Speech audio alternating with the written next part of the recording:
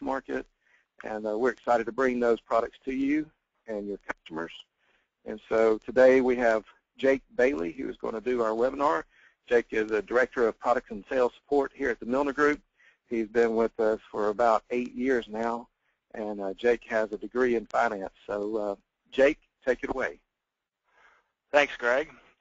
I'd like to thank everybody for taking the time to be on the call today. My goal today is to give you information that will help you grow your business and information hopefully to help you beat your competition. Specifically, though, we're going to cover how life insurance fits into a well-rounded retirement plan. So let's get into it. What are we going to cover today? First topic is going to be, does life insurance make sense in a retirement plan? I think this is a valid question. You know, if you listen to so-called financial gurus, especially on the radio, life insurance really gets a bad name as far as cash value accumulation goes, using it in a retirement plan.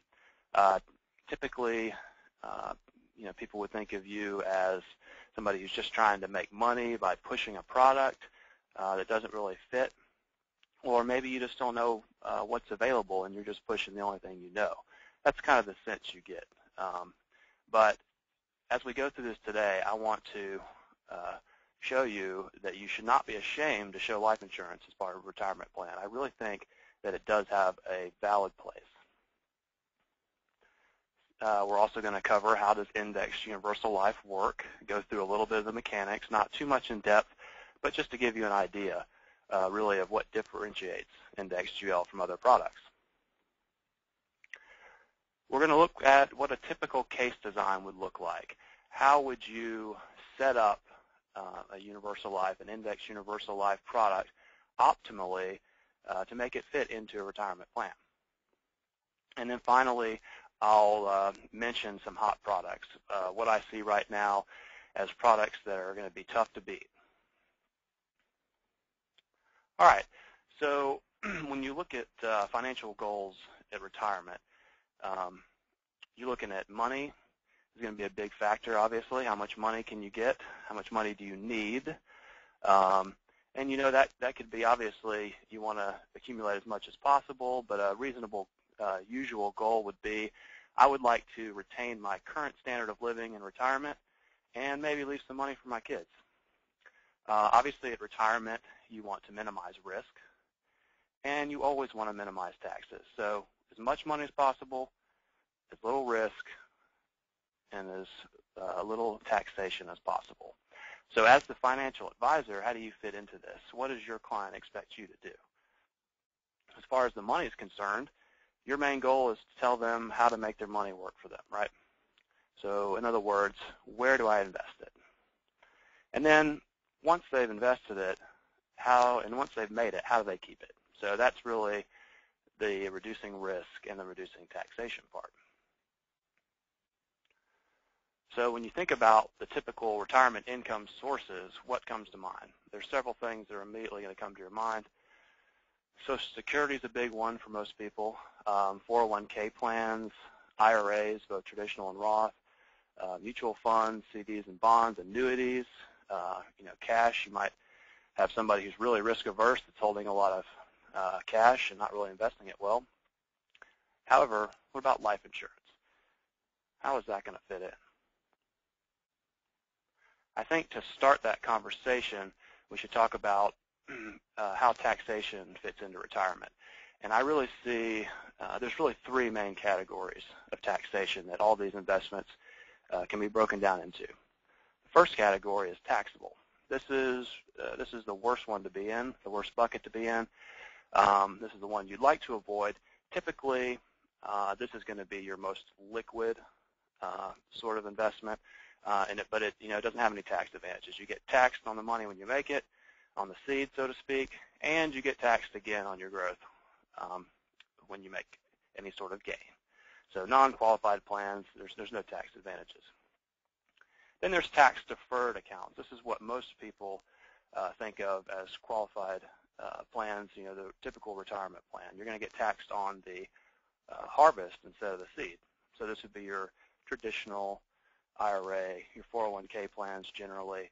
So you're going to be taxed on all your gain, but you put in tax-free money. So that's a real big benefit you're given there. And then the category that's often called tax-free, I'm going to call it tax-first because I think it makes more sense that way. This is where you're taxed on the seed, in other words, the money you make, instead of the harvest. So this would be accumulation that is tax-deferred, and also money in retirement when you take out distributions that is tax-free. All right, so what fits into these different categories? Taxable accounts. Okay, this would be, like I said, things that are usually a little bit more liquid, CDs and bonds, money market accounts. These are going to be taxable when you make the money. They're going to be taxable when you make money on your money. Okay, no real benefits here. Tax-deferred accounts, 401k, traditional IRAs, and some people don't know this, but Social Security, potentially up to 85% of Social Security can be taxable when you start receiving it. And I think the current, if you're filing married, you're filing jointly, I think that limit right now is $44,000 of income. So you can see it's pretty easy to get into the to where you're going to have taxation on your Social Security.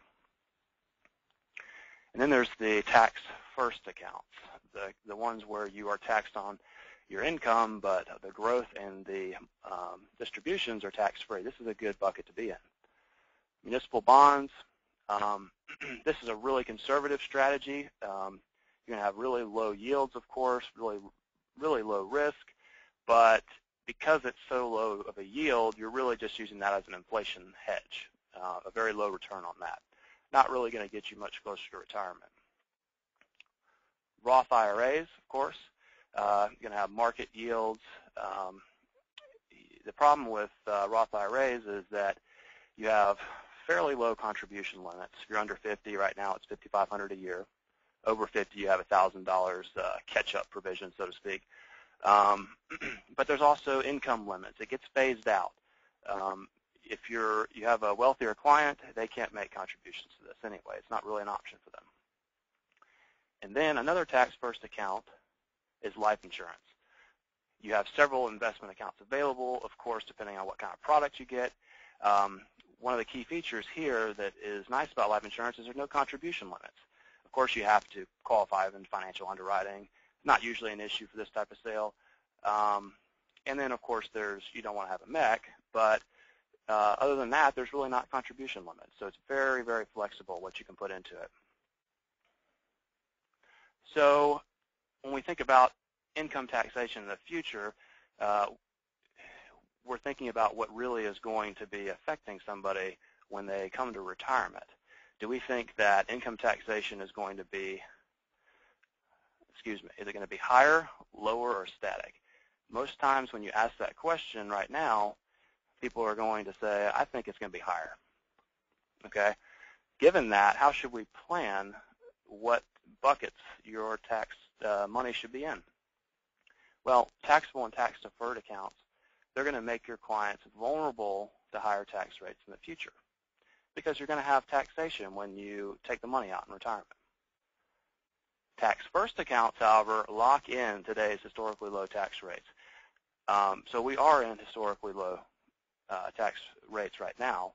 So it would be nice to be able to lock that in and not worry about what taxes are going to go to in the future so much. And I would argue that it's difficult to plan effectively for retirement when you have no idea how much you're going to pay in taxes. So a lot of your money is in tax-deferred or taxable accounts where whatever happens in taxation is going to seriously affect the net amount of money you have in retirement.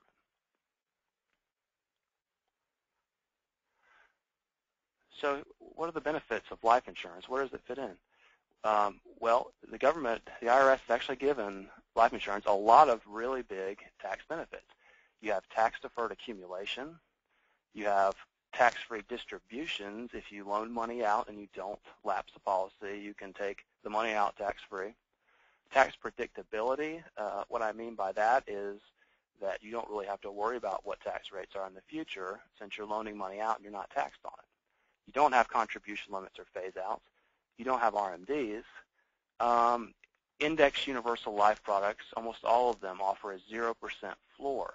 So once you've made money, you're not going to have a negative return on that money. You might have years where you don't make any more, but you are not having years where you have a negative return. There's a lot of security there.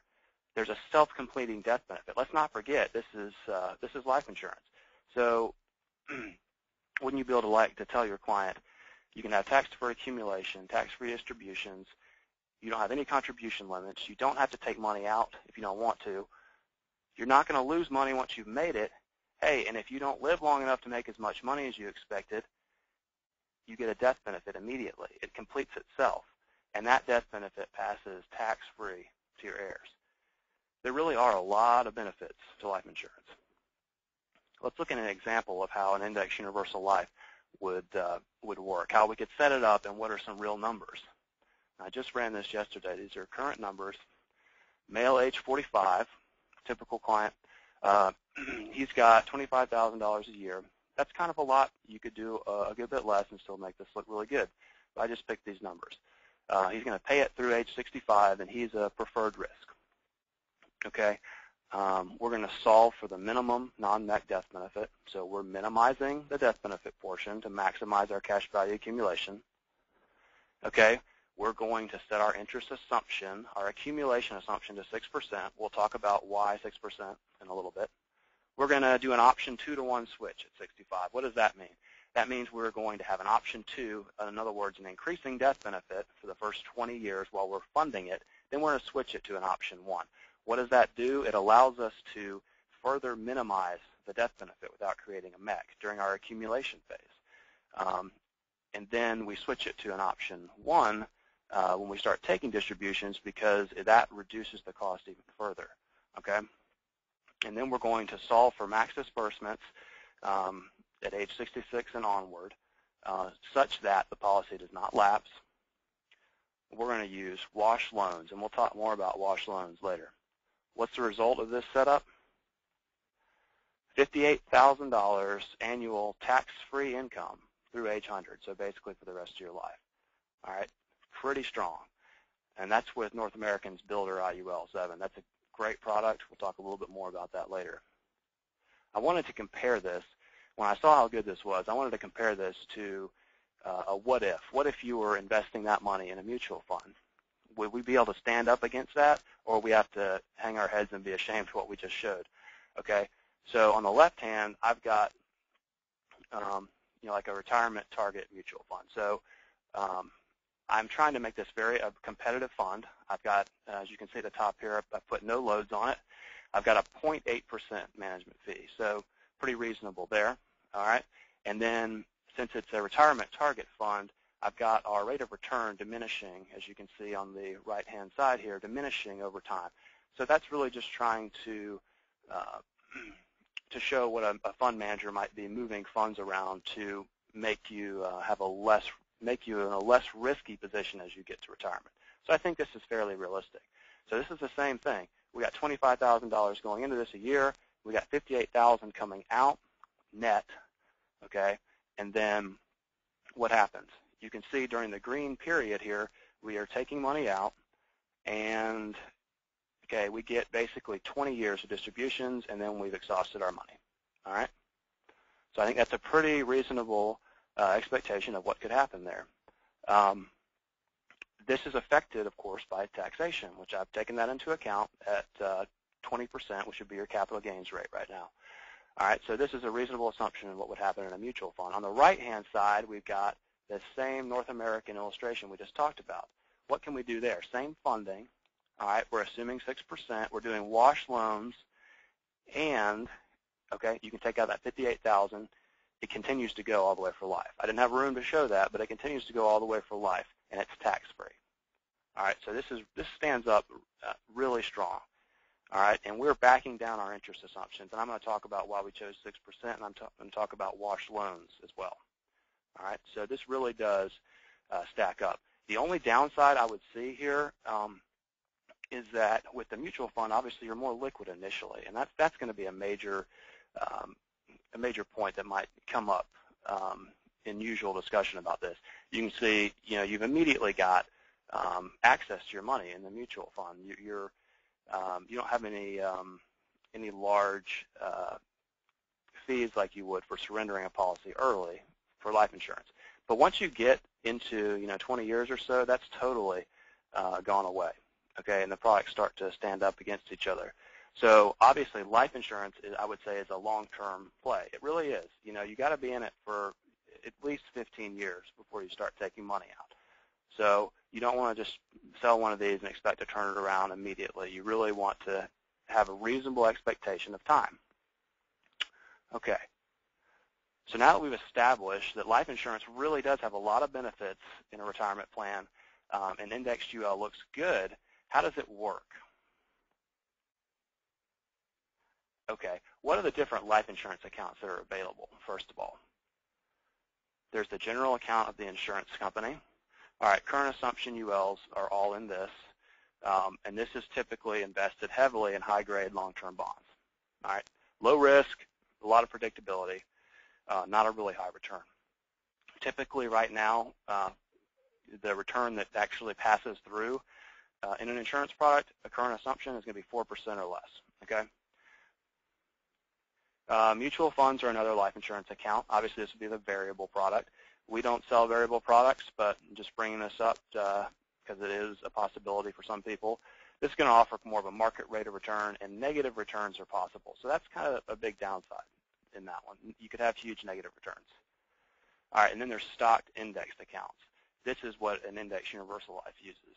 I want to talk about a little bit what our expected rate of return would be and how the 0% floor really factors into this. It really gives us a stability. All right, so let's look at indexed accounts and how they work. So what is an indexed account? I like to describe it as an option leveraged general account, okay? And I'll go over that in just a second. You have a floor. So like I said, 0% typically. You're not going to have negative returns. You have a cap. That's the other side of it. You're going to not earn more than the cap. So that's typically somewhere around 12, 13% in a competitive product. So any returns that the S&P 500 does, if that's the indexed account you're in, that are above the cap of 13%, you don't participate in that, okay? So in a 20% year, you made 13%. But in a negative 20% year, you made 0, okay?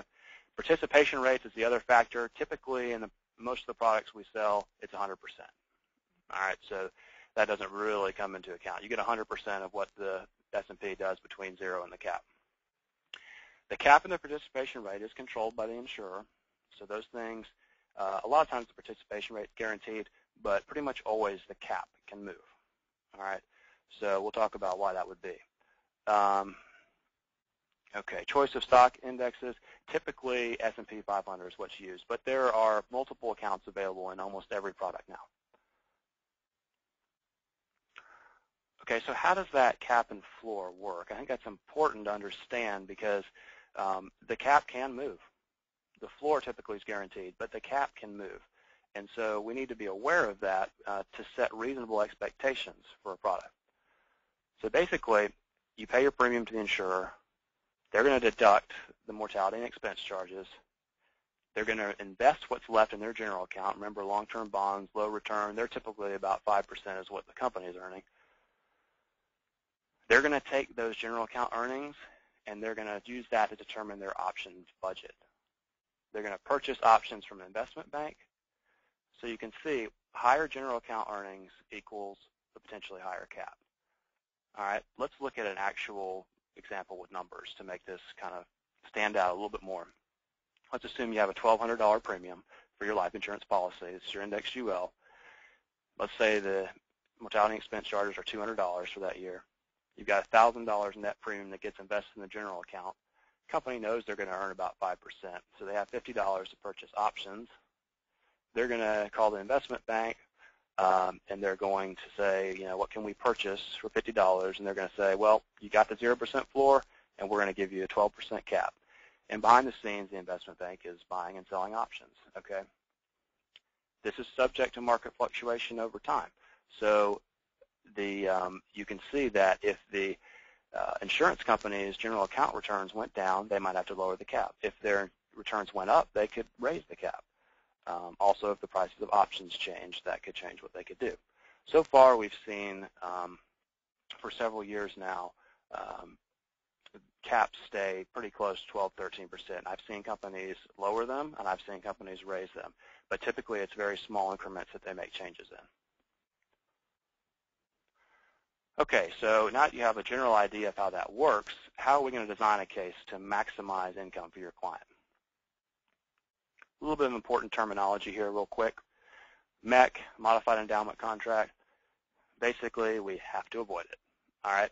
It strips all the tax privileges, okay? So really what that means is we can't fund a policy too quickly. We have to generally fund it over a period of time. The quickest you can usually fund something to look good is 7 years, and that's not surprising because it's a 7-pay test. So that's how that works. So we take care of that for you behind the scenes. Withdrawals versus loans, this is important. We'll talk about it. Typically, when you're taking money out of a contract, we'll withdraw the basis. So you withdraw all the money you put in, basically, because that's tax-free. That comes back to you tax-free. And then you start loaning, and that allows you to avoid taxation on the gain that you have. Fixed versus variable loans goes hand in hand with wash versus arbitrage loans. It's really just different terminology. I am a big fan of the fixed loan, aka wash loan provision for taking money out of a contract. Basically, you're not going to earn any money on what you've taken out, but you're not going to be losing money on what you've taken out. Okay, so basically the way it works typically is they guarantee you that loaned out money is going to earn 3%. And they guarantee you that they won't charge you more than 3%. So you're going to have a wash on everything that's loaned out. This is a safe sort of bet because everything is guaranteed. However, you're going to be in competitive situations where an agent is showing variable loans, aka arbitrage loans. I think this is really risky and goes against typical retirement strategy because it retains a lot of risk in retirement. What this does is it says, okay, everything you loan out, we're going to continue to credit you whatever you're earning in that indexed account, but we're going to charge you a variable rate of loan, variable loan rate. So you might be showing somebody an 8% return in the index, which is really high, but a lot of people show that. But you also might be showing them a 5% variable loan. So what have you just done? You've projected an income stream for them that's based on them earning an arbitrage of 3% on everything that's loaned out. So it looks great, of course, but it's really risky. So I don't ever show that, but except to compare it to what somebody else has shown. So just be aware that that is something that is out there and is definitely being shown, but it retains a lot of risk for the client. So what are our funding and distribution goals when we set up an index product? We, of course, want to maximize income. We want to minimize risk. And we have to prevent a lapse of the policy. If an insurance policy lapses and you've taken loans out on the gain, you immediately are going to get a tax bill, regular income tax, for the amount of the gain that you have loaned out. So you really need to prevent a lapse.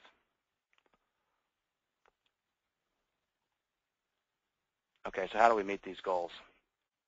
How do we get the maximum income out of a product? Here's a tip. I would recommend, instead of talking about death benefit like you normally would with a client, start with the premium, because death benefit is really something we're going to take care of for you. All right, we're going to minimize it. So discuss a funding goal. So what is it? Is it $1,000 a month, $500 a month? What is it? What are you willing to look at for putting into this policy? Okay, we're going to take that, and then we're going to put that money into a contract and minimize the death benefit while avoiding a MEC. And we're going to do, a lot of times an option to switch to even further make that look really good. How are you going to minimize risk? I would suggest using a reasonable interest crediting rate, first of all. Most companies use a back testing method to show you what they're going to allow you to credit, and I'll talk about that in a second. But typically an index product with a 13% cap, they're going to let you show about 8%. I think that is really high and unreasonable, and if you use that as your crediting rate, you're going to be setting some unreasonable expectations, so you're not minimizing risk, basically. And then, as we discussed, use a wash loan, okay? Don't introduce extra risk into the retirement phase. And then, obviously, preventing a lapse. Well, this gives you a good opportunity to do policy reviews. I don't think that indexed UL in retirement is a product that you sell and forget about. Okay, and that can be a good thing or a bad thing, but I think it's a good thing because it gives you a real reason to do policy reviews with your client and get back in front of them. You can call them and say, hey, did you know that we earned 8% this year in your index product? I want to talk to you about the options you've got and what we'd like to do going forward. It gives you new opportunities to get in front of your client. Overloan protection, just be aware that some products actually have an overloan protection rider. What that does basically is if you're not managing a policy and the client maybe is taking out more than they should based on how the product is, how it's earning money, the company can automatically come in, stop any more money from coming out, reduce the face amount, put the policy in paid up mode, and guarantee you that it's not going to lapse. Okay, to keep you from getting that large tax bill that you could get if you lapsed a policy after loaning a lot out. That's available. Just be aware of it. So we've talked a lot about that 6% interest rate. Did we just pull that out of the sky? No, I think that's a pretty reasonable number, and we put some thought into it. How does an insurance company do it, though? How do they tell you what you're supposed to, what they expect you to illustrate? Well, they back test basically in a vacuum, and they don't take any variables into consideration. So they're going to say, what would our product have earned in the S&P 500 over the past 20 or 30 years? They're going to look at actual numbers. They're going to apply their cap and their floor to it, and then they're going to say, you know what, we would have earned 8%. The problem there is they don't take into account that, hey, our cap could have moved. We could have moved that. We might have had to move it. Do we really think everything's going to stay the same and there's going to be no fluctuation? So they kind of give you a little bit of an unrealistic expectation there. I think it's more appropriate to look at what's actually happening behind the scenes. What I do is assume a small risk premium, so to speak, for swapping bond returns for the option returns in the contract. So like I said, they're taking those general account returns and they're buying options. So really what they're doing, the insurance company is not taking any risk, not any extra risk, just the mortality risk like normal, but they're shifting that general account return for the potential for a much higher return in the stock market. So they're shifting that risk to you. So I think that if the general account's earning 5%, then potentially up to 100 basis point risk premium could give you a 6% index UL rate. So for the additional risk the client's taking, they should expect a little bit of additional return, theoretically. I would not illustrate more than 6%. That's generally as high as I go on that. This is a really neat tool right here. This is John Hancock is big into index UL products, and they have put a lot of work into this tool. This is an online tool that any of you can go use, or you can call me and I'll use it for you. Basically, it's the website, if you want to write it down, is iultranslate.com. That's iultranslate.com. No passwords required. You can get on there and go ahead and check this out for yourself. What John Hancock has attempted to do, and you can see that at the bottom side here, there's a marketing library. They give you information on how they came up with this tool. They really went very deep into options pricing strategy, basically how financial theory and the markets, and what they're trying to do is show you what's a reasonable return and how to compare products to each other. That's a big problem. How do we compare products that have different costs and different caps and all that? Well, they've gone to a lot of trouble, and I think this tool is extremely useful. There's also an option here at the bottom for a client presentation, which is pretty cool. But what they do is, and the way you use this, the first thing here is your equity assumption. That is what you think is reasonable over time to earn in the S&P 500, okay? So 8%. If you back test the market, then that's a pretty reasonable assumption right there. All right, and then you put in the participation rate of the company, 100% typically, put in the floor, 0% typically, and you put in the cap. And here I've got 12% in. And it tells you, okay, based on all of that, going through all of our calculations, we think that 6.1% is reasonable expectation of what you can earn in an index product. That in itself is cool, but it also allows you to compare products. So I've got a 6.1% for this 12% cap product. If I put in a 10% cap, it's going to tell me something like 5.5% is reasonable. So I would run the 10% cap product at 5.5 and the 12% cap product somewhere around 6. And then that really gives me a starting point to compare the products. Because a lot of times you'll find that a product with a low cap has lower costs in it. And of course it does, because it was less expensive to buy that lower cap. If you just compare everybody at the same interest rate, those products are going to shine. But was it really realistic to show that higher interest rate with the low cap product? And I would argue no. So this tool really helps us compare products. Okay, so finishing up here, what are some hot products right now? The one obviously I used in my example, of course, is a hot one, North American. They have some great index UL products. They have really good growth-oriented ones, and they also have an index UL that has a lifetime, up to a lifetime guarantee on it. So if you've got a client that still wants those lifetime guarantees but wants some growth, they've got a great product for it. AXA's got a really good accumulation product, very low-cost product, a little bit lower cap. John Hancock, like I mentioned, Minnesota Life, National Life, all these companies are really good. Okay, and National Life has a really neat feature I'm going to tell you about here.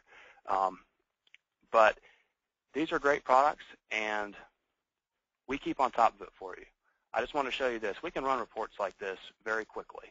So for your particular scenario, we can say, you know what, we automatically know that this carrier, and this carrier are going to be the best. Okay? We know that you're in a competitive situation, and we're going to find that best product for you. So we've got the tools to do that.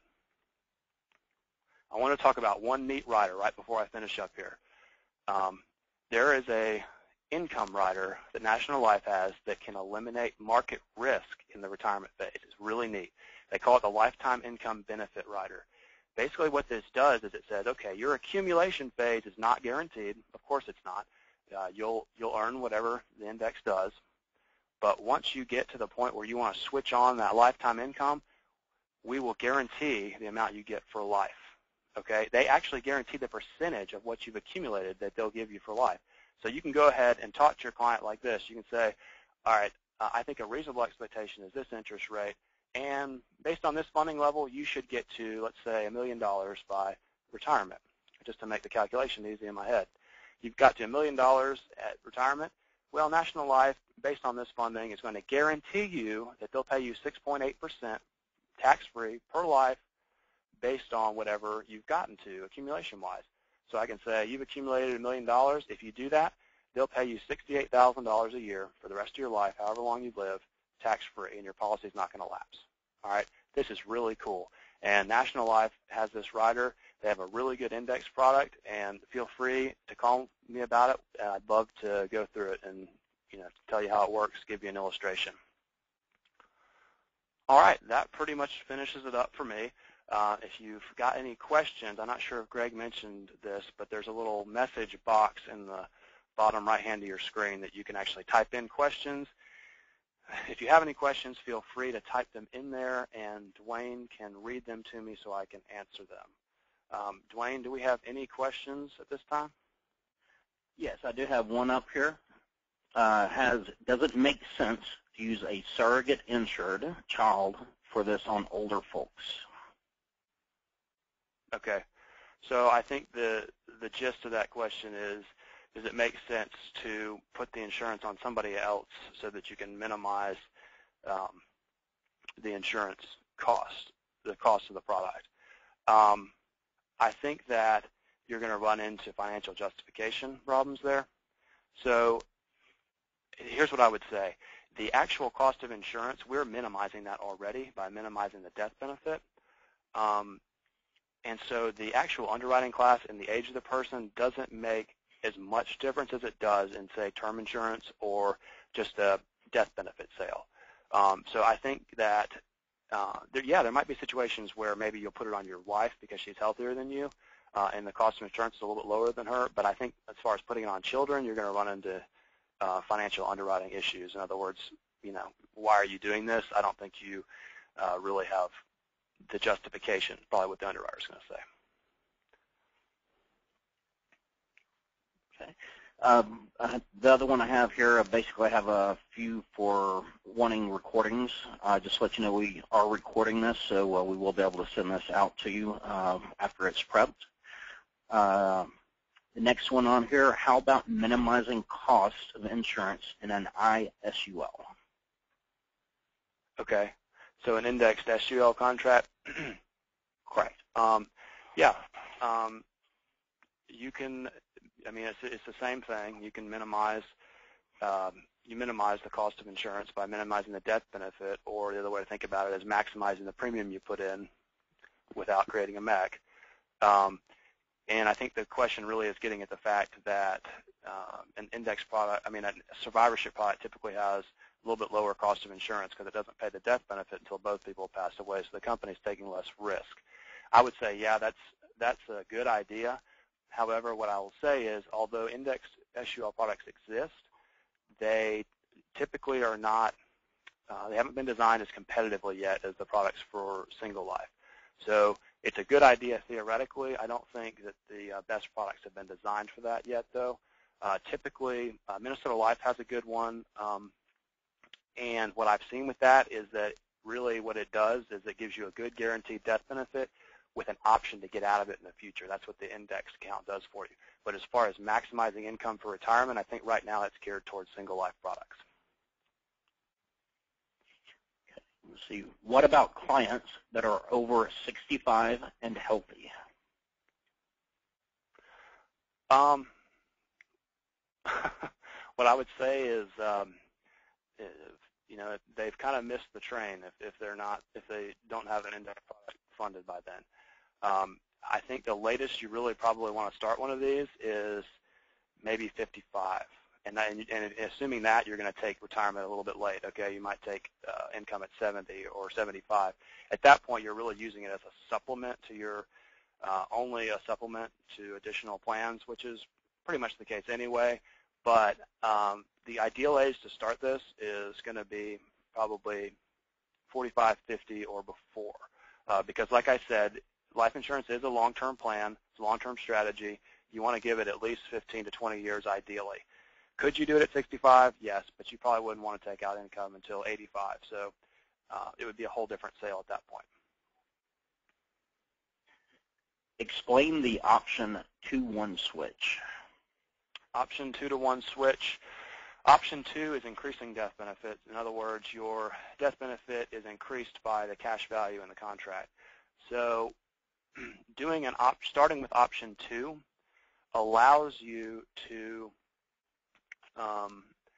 lower the death benefit even further for the same premium payment, and that's because of how the 7-pay test works. It's pretty complicated, but basically all we need to know is that it allows us to put in more money for the same amount of death benefit, and thus further reduce the cost of insurance. However, when you get to the point where you've stopped putting money in, you don't want it to be option 2 anymore. You want to switch it to an option 1, meaning back to a level death benefit. And that's when you're going to start taking money out. Switching it to an option 1 decreases the cost of the insurance in retirement. So there's no point in keeping that option 2 once you're taking money out, because your death benefit's going down, your cash value is going down. There's no point in having an option 2. So it's just a way for us to put more money in without creating a modified endowment contract. See, do these IUL products also have living benefit riders? Good question. Some of them do. Living benefit riders are really popular. However, I personally am not a proponent of bundling everything together. I don't think it makes a whole lot of sense to do this sort of sale that we've been talking about. In other words, the retirement supplement sale. I don't think it makes a lot of sense to bundle that with living benefits. If it's on there for free, fine, but you think about it this way. You're trying to accumulate as much cash as you can. If you were to take money out for a long-term care claim out of the policy, it's going to reduce your death benefit, and typically when you reduce death benefit, your cash value is reduced proportionately, and taking that money out really is going to kill the retirement plan that you had. So I think it makes a lot more sense to do it this way. Fund this policy as best you can for retirement for income, and then get a different policy as cheap as possible, a term for life guaranteed UL type contract, and put a long-term care rider on that. Because if you need the long-term care benefits, that product is designed much better to handle that, in my opinion, and you haven't paid for a bunch of cash value that you're not going to be able to use because it's coming out as long-term care. So I think it's better to separate those two needs.